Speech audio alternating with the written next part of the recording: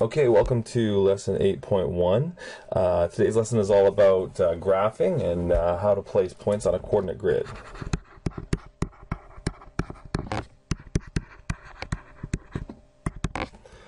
Okay, so if you were to take a horizontal and vertical number line and put them together, they would make something called a coordinate grid.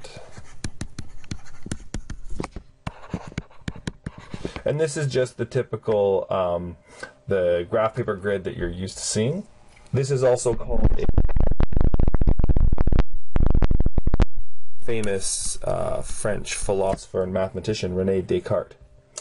So the vertical lines that we draw, we call that the y-axis. The vertical number line is the y-axis, and the horizontal number line is called the x-axis. Okay, the point where those two things meet, where they come together, we call that the origin. And the coordinates of the origin are 0, 0. So we'll talk more about coordinates in a second. Alright, so it says construct a coordinate grid on the plane below, and then it looks like we're gonna have to label a few points. So to draw our grid, we're just going to use a ruler and draw a straight line somewhere down the middle here.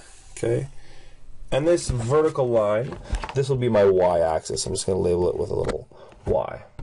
And then running through the middle of my grid paper, somewhere maybe right down here, is going to be my x-axis. I'm just going to label that with a little x right there.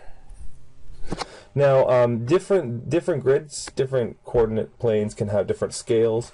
For our coordinate plane, we're just going to go where each box is worth 1. So, for example, this would just be 1, 2, 3, 4, 5, and so on. I don't have to label them all. And then going upwards would be 1, 2, 3, 4, 5, etc. Which means this central point right in the middle here, this is the origin that we were talking about. This is that 0 point. So I might put a little 0 there, just to remind me. So the question is, what happens when we go to the left? What happens when we go down? Well, if this is a number line going left and right, then to the left of the origin would just be -1, -2, -3, and so on. And going down the number line would be -1, -2, -3, -4, -5, etc. Okay, so we need to label the following points over here.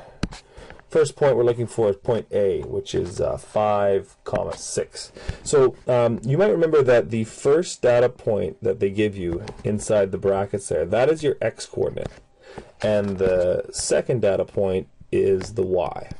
So we always write this sort of x, y, the first point being the x, the second point being the y. So if we're looking for the point 5, 6 on my number line, one way to do that would be to start at the origin and just move 5, 1, 2, 3, 4, 5 spaces to the right along the number line. So I've reached my x coordinate, which is equal to 5.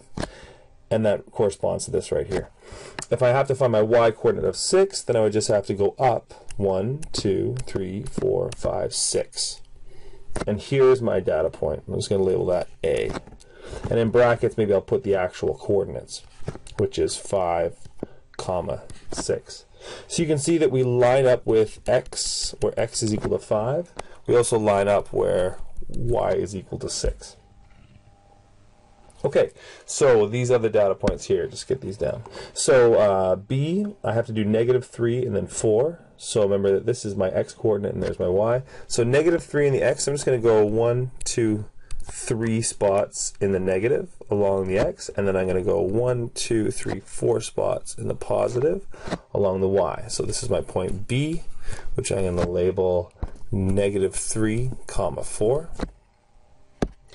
My next point I need to do is -7, -3, so I'll go -3 spots in the x direction first. 1, 2, 3, 4, 5, 6, 7.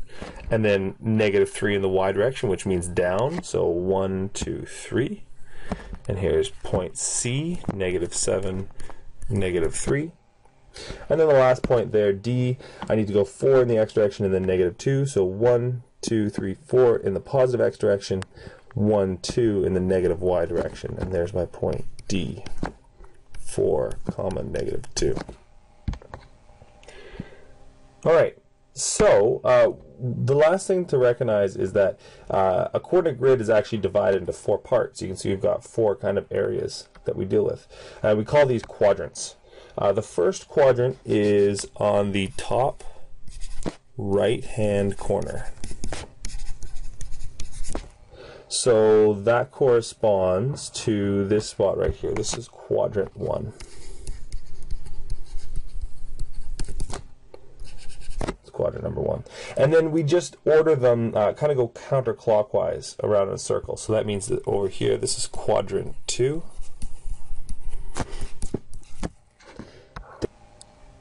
Down here in the bottom, this is quadrant 3.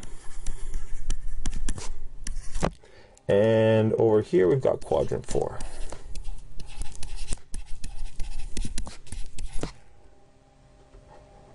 Okay, that's it for lesson 8.1.